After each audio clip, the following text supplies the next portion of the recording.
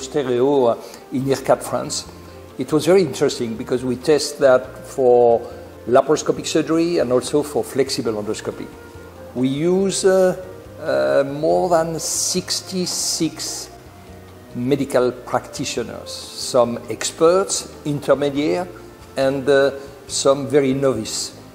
And the results were really spectacular because for each task given to the medical doctor, always there was a superiority with the 2D, 3D system. And something very interesting also was no side effect, no fatigue of the eyes, no headache, no nausea. And for all the operation that he has to perform, it was easier and faster with the 2D, 3D system. And that's the reason we are going to publish in a very high-level journal, because statistically it was really a big success.